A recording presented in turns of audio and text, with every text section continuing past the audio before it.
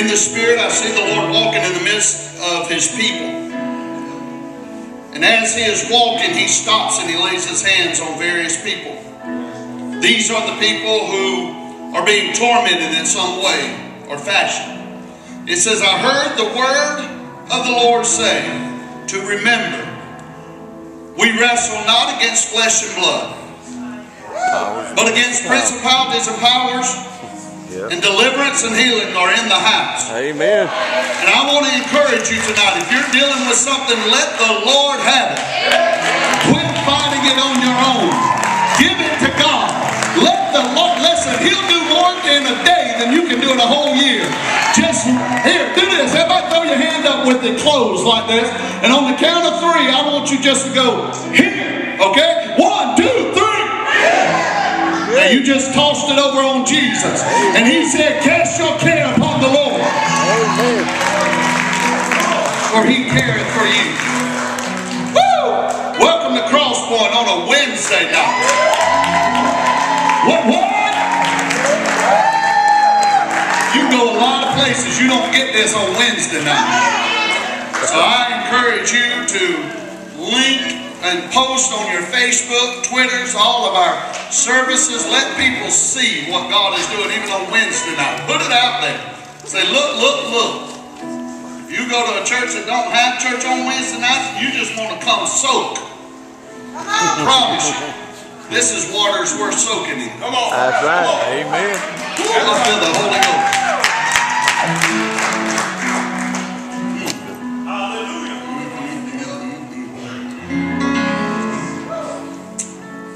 Here's what I want to do. This was just why God's leading me, and I just got to obey God.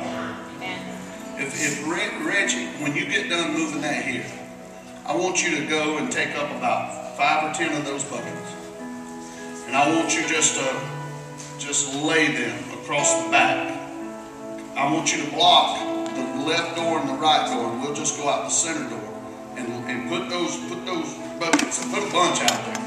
Here's what we're going to do. I'm going to let my friend, Kendon Alexander, if you've never heard this guy preach, he's the whitest black man or the blackest white man. I don't know really how to say it in BC. But he is amazing. And so I want to give him all the time possible. So here's what we're going to do. We're going to turn it over to him. I'm putting the buckets back there because I want you to give. What you give tonight is going to go to Kendon outside of the tithe. And earmarked monies that you set aside for special things, but all the offering, we're going to put it in there, and we've already decided how we're going to bless him. We want you to get in on it.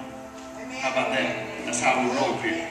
I don't never wait on offerings to come in, because he might say something that challenges some of him. And he'll tell you about like I will. If that offends you, then you need to come down here and get saved, so that you can still go to heaven when it's all said and done. Preachers don't, not every preacher. There are some preachers who they come to offend you. That's their whole mode. They want to make you mad and frustrated. But I know Kendon Alexander, and he's cut from the same cloth. And I say that with all due respect to him. Cut from the same cloth that I am. But we don't come to offend you. If the word offends you, then that's what it's meant to do. The Bible says that Jesus come to bring a sword, and sometimes it cuts. I don't know what he's going to preach tonight. I haven't asked him. I haven't told him nothing that's going on in this church. So if he hits you between the eyeballs, don't you dare let the devil tell you that, or Bishop told him. I haven't talked to the guy more than 3 times in the last year. He don't call me. He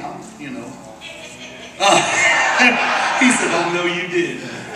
But I want you to. How many of you have never heard Kendon Alexander preach? Raise your hand. Oh my God! How many of you have? When we'll tell them through a shout, they're about to get blessed. Come on, 1, 2, 3. Put your hands together and invite Kendon Alexander to this pulpit. God bless you.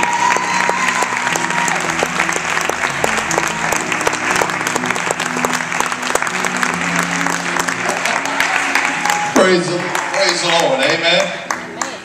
How many glad to be in the house of the Lord? A couple of you are glad to be. I said, how many are really glad to be in the house of the Lord? He said too many kind things to me. Now y'all like, what you gonna bring? So, man, we're just gonna have a good time tonight. Can we have a good time tonight? All right, let's go through a few things so I can get to preaching and going. First of all, I want to give honor to the man and woman of God of the house. What a blessing. You can hold that for a second. We want to definitely honor this man. I tell you, this man has been a blessing to me. Man, I would say he's been my Ezekiel. I was laying down in a valley of broken pieces. You can have a lot of friends, but you don't really have a lot of friends. some folks, and oh yeah. But this man came down like Ezekiel, and he prophesied. He prophesied, and the bones started coming together. He prophesied, and breath started coming back in me.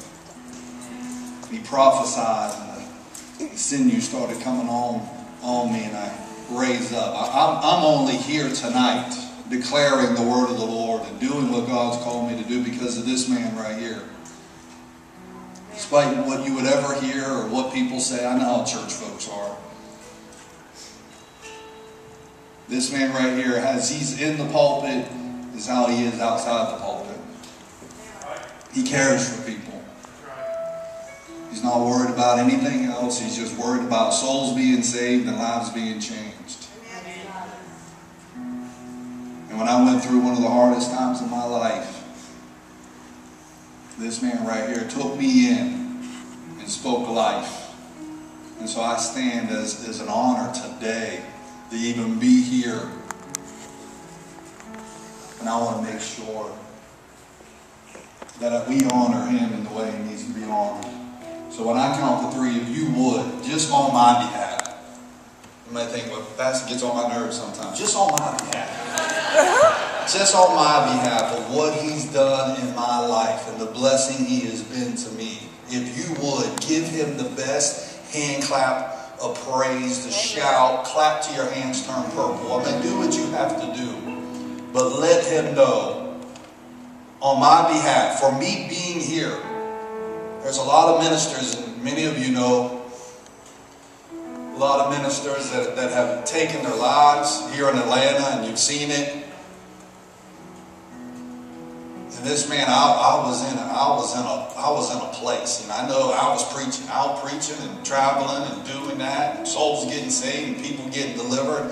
And man, I couldn't break out of this thing. I couldn't break out of it. And this man came in and just continued to speak life to me. So let's honor him on the count of three. 1, 2, 3. Come on, stand to your feet.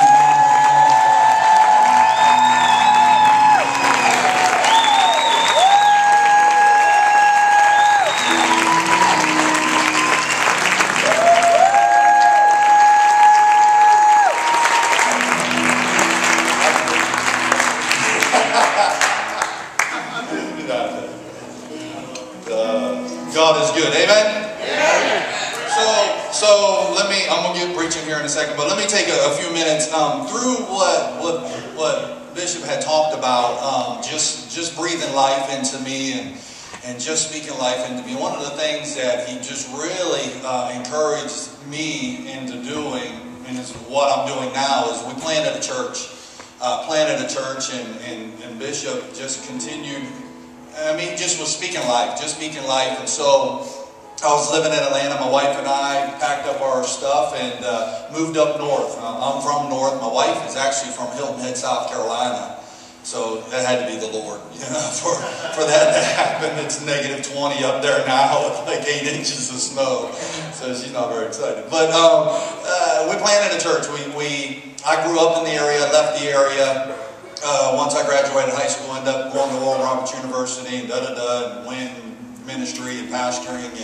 And every time we went back up, my wife and I just continued to have a heart for the area. Just thought, man, this area is deteriorating. And I was just going through that season, and then Bishop just encouraging me and strengthening me. And finally, we just prayed about it and thought, we're going to do this. So we moved up, we packed up, took her I got my 2 little crumb snatchers, my 2 boys. And we moved up to West Virginia. Where we're at, it's kind of funny because you think, oh, West Virginia. We live in West Virginia. The church is in Ohio, and my boys go to school in Pennsylvania. Yeah, it is all right there within. We're right there at this pivotal area there, and this area has just been deteriorated. So everything you give is going to go towards that church plant. We went in there, and this area per capita ranks tops in the nation in suicide, drug addiction, and actually ranks #1 in the nation. I'm talking California, I'm talking Texas, it is #1 in the nation in prescription drug overdoses. I do more funerals per month than I do preach. I average 2 to 3 funerals per week for those ranging from 18 years old all the way up to 45 years old. They have this game they like to play, and and the crazy thing about it doesn't matter how much you have in the bank account. It doesn't matter the color of your skin. It doesn't matter who, family, what side of the track. It ain't bias. It'll attack. And so they play this game, or they have these parties. What they do a lot is, you know how you have a bowl for Halloween and you put the candy in there? Well, they don't put candy in there. They go, and through the week what they do is they either break into grandma's house, or get into grandma's house, or get into mama's house, or go to a friend's house, and they go into the cabinets and they try to find any type of drug they can find, prescription drug. And then they take that bowl, they all meet up at the party, they take that bowl, and then they empty all the prescription drugs out into that bowl. So there's no name on it, no expiration, not anything what it is. And then they all go and start grabbing handfuls and taking it. And so a lot of them, my age, are just dying. I mean, they're just overdosing. And not only with that, it's suicide is as an all-time high. We had a family. The boy was a star football player, was on the papers and everything, was being recruited by a lot of Ohio State, a bunch of other different colleges, but him and his brother and his mom had a heroin addiction and was trying to fight it, couldn't fight it, and I know pastors preached on this, and I need to get into my message, but I just want you to know what's happening with me. There are spirits that will reign over an area. We call them territorial spirits that'll reign over. And over this area, suicide has become a major influence in this area. This lady, I'm going to go rather quickly for the sake of time. This lady was battling this addiction so strong, and that spirit had gotten on her that in town there's a bank, and it's got like 10 floors to it or whatever. It's the tallest place in there with the bank. She went in one day right before closing and hid in the bathroom. And when they closed up, she went upstairs and jumped off the roof, taking her life, leaving the 2 boys. And having been the football player, it was everywhere. It was all over the news. We had one councilman, nothing was wrong in his life. He wasn't sick or anything. His kids, married, got kids. He's a grandparent. He's a councilman, got a great business in the area. And the only thing his wife can explain that she said is that something had got on him. That's what she told me. Something had got on him. And what he had done is that he went on the highway. We got the major highway that goes right through town. He drove his car, parked off to the side of the road, waited till a tractor trailer was coming down, barreling about 80 miles per hour, and jumped out in front of it. No one could figure out. He wasn't dead. He wasn't sick. He wasn't anything. The only thing his wife kept saying is that this last week something had got on him. And so these are the demonic spirits, the oppression. And so we went in, and a lot of this has been happening. And my wife and I, we went in. We got a team, and so we launched about 7 months ago, we launched this church. And we've been doing all right. We're doing all right. We got about 90 folks. We're not as big time as y'all. But out of the 90 folks that we got, 75 to 80 of the people are first-time converts, have never been in church in their life.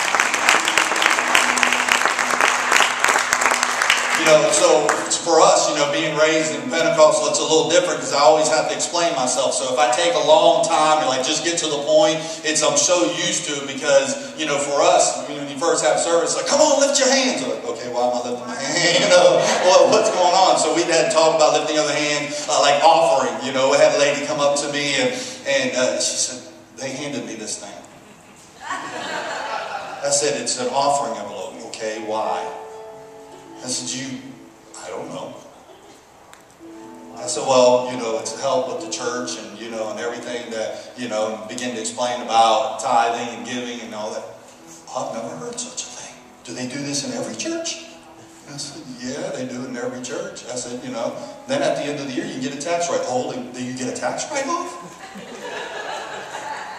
Pastor, I'm giving every Sunday. I said, well, the Lord lays it upon your heart. You go ahead. So, but we got a great thing going. People are getting delivered. People are getting set free. We're seeing souls get saved every week, but we're in a battle. So number one, pray for us. Just pray. I mean, we are in it's not, when I say war zone, I worked in California, and I literally worked with gang members and was in a war zone, been shot at that, but this is a different type of war zone. We're in it just every week, every week, and I had one of the chief of police goes to our church.